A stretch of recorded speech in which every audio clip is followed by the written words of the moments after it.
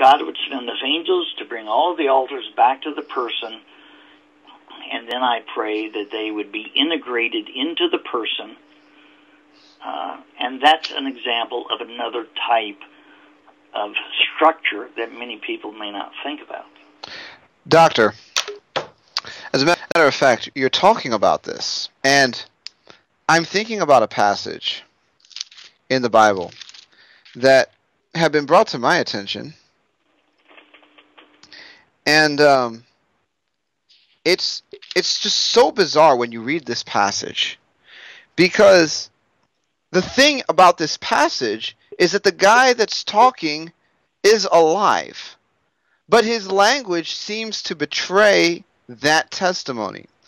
In Psalm 88, the writer says, Lord God of my salvation, I have cried day and night before thee. Let my prayer come before thee. Incline thine ear unto my cry. For my soul is full of troubles, and my life draws nigh to the grave. And then in verse 4 it says, I am counted with them that go down into the pit. I am a man that has no strength, free among the dead, like the slain that lie in the grave, whom thou rememberest no more, and they are cut off from thy hand.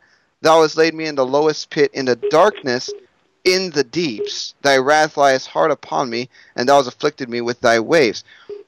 But as I'm reading that, what I'm seeing is that there seems to be a realm, literally, a realm of death that has almost interfaced or overlapped upon the life or spiritual experience of the writer himself.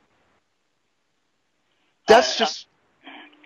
yes. In fact, the Bible even says in Colossians to deliver us from the kingdom of darkness into the kingdom of His dear Son.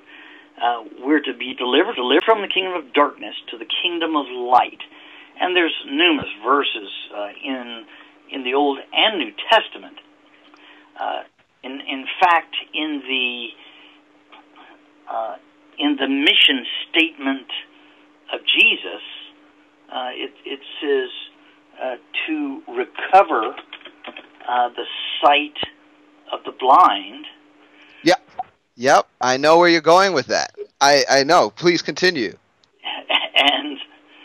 And to deliver them from bondage. And this is the mission statement of Christ. It's in the New Testament. It's in Luke chapter 4, verse 18. It says, the Spirit of the Lord is on me. Mm-hmm. Jesus said this in the synagogue because He has anointed me to preach the gospel to the poor. Mm-hmm. He sent me to proclaim freedom for the prisoners, and that's not just prisoners in prison, but prisoners in bondage, in spiritual bondage, especially from Satan, and yes. Recover the sight for the blind, to release the oppressed, to proclaim the year of the Lord's favor. That's the mission statement of Jesus. Many churches have a mission statement. Most businesses have a mission statement.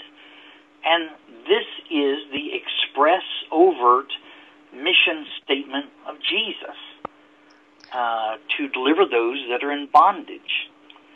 And, many churches